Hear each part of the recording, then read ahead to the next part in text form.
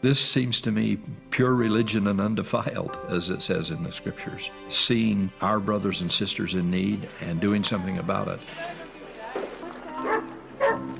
We're reaching out heart to heart and hand to hand and soul to soul.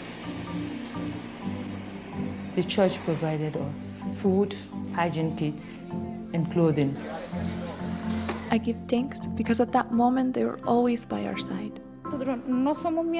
Even though we are not members of their church, we always receive their support. I think that the manifestation of love that has been expressed in the way the LDS Church has provided assistance, boy, that's a powerful, powerful message. Our partnership with the LDS Church is absolutely essential for the Red Cross to be able to fulfill its mission every single day. With us, the church has been there in so many different parts of the world in large numbers, but it really comes down to the individual. It's when you look at those individual stories that it brings our mission to life. When I saw him for the first time, he seemed in bad shape. I thought he wasn't going to live. Each day in our hospital, approximately 2 or 3 children need to be resuscitated at birth. The Church of Jesus Christ of Latter-day Saints has given us a marvelous contribution by providing courses in neonatal resuscitation.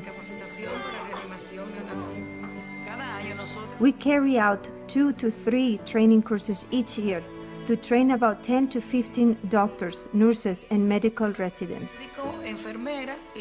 Training the trainers. And that group can then teach and train. And so there's a sort of a ripple effect here that little pebble in the pond goes a very long way. Every time I come, I see him nice and clean and healthy. I see him breathing better, calmly. I thank God for everything He has given me. For the baby who is making good progress, I thank God. Prayers are answered most of the time, I think, by God using other people.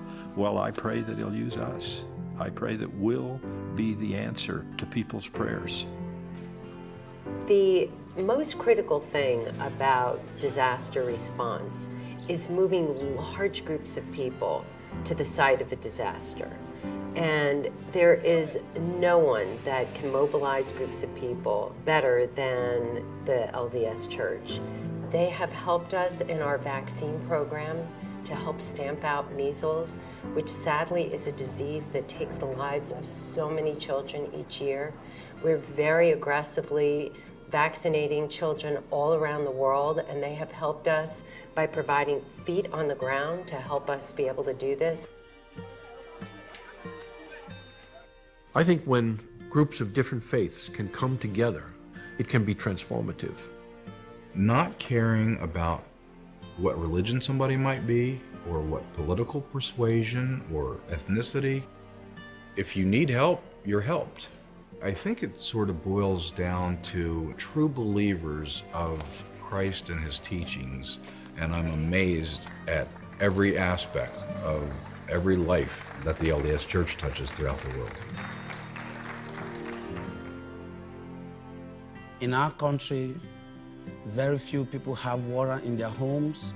All are used to the custom of going to fetch water from either the pond or rivers or streams. When people use dirty water, they are always affected by cholera, malaria, and it even goes to typhoid. Dirty water means unhappiness. There will be many sickness. Clean water means happiness. If I could speak for the people of Sierra Leone, I will say a big thank you to the Church of Jesus Christ of Latter-day Saints for blessing our lives, for coming to our aid at the most needed time, for saving lives, for saving children who would have died. We appreciate it so much.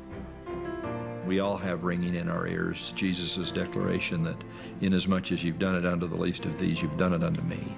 The great commandments are to love. It's a Christian motive of the highest order and a satisfaction that is far beyond anything of this world. If I would talk to the people that put these things together, is to tell them their time and their efforts do not go in vain, that many lives will be blessed, because I know how each of these things bless the lives of me and my people in those times of needs. It makes me feel the love of God to know that we're all in this world to bless each other's lives.